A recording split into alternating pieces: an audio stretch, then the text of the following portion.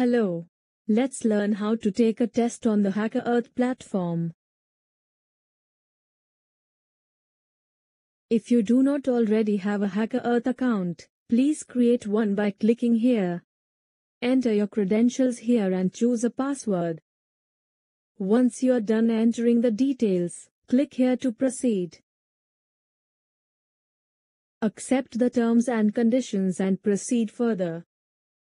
Choose your coding languages and continue. On this page, you can choose the reason for using HackerEarth and get started with the platform. Now you are ready to use the HackerEarth website. After logging in, you will get to the test page. After this page, you will proceed to begin the test. Before beginning the test, ensure that your HackerEarth tab has access to camera and microphone. You can see those settings on the top bar of your browser. Keeping the video on is mandatory.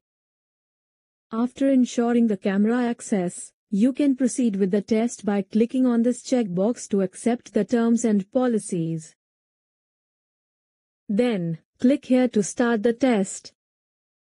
You will land on this page now, which has all the instructions. You will get 1 minute to read all the instructions. Ensure to read them carefully. Once the 1 minute timer ends, you will be able to begin the test. Start the test only when you are ready.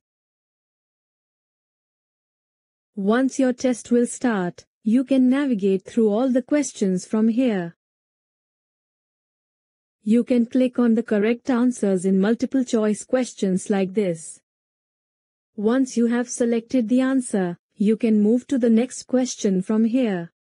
In the questions where you have to code, you can type your code in the designated areas like these. You can choose the coding language of your choice from the drop-down list here. To compile and test your code, click here. Once you're satisfied with the code, you can click here to submit. When you are done with all your questions, you can submit the test by clicking on End Test. This screen shows that you have submitted the test successfully. You can share your feedback now. Scroll down and you can submit your feedback and log out from HackerEarth from here. Important points to note. 1. Don't switch tabs in the browser when you are taking the test. Doing this will automatically disqualify you from the test. 2.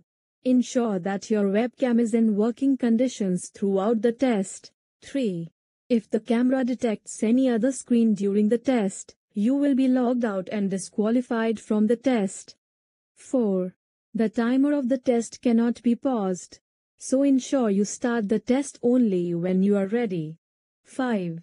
In case the time ends and you had not submitted the test, don't worry, the test gets submitted automatically when the timer ends.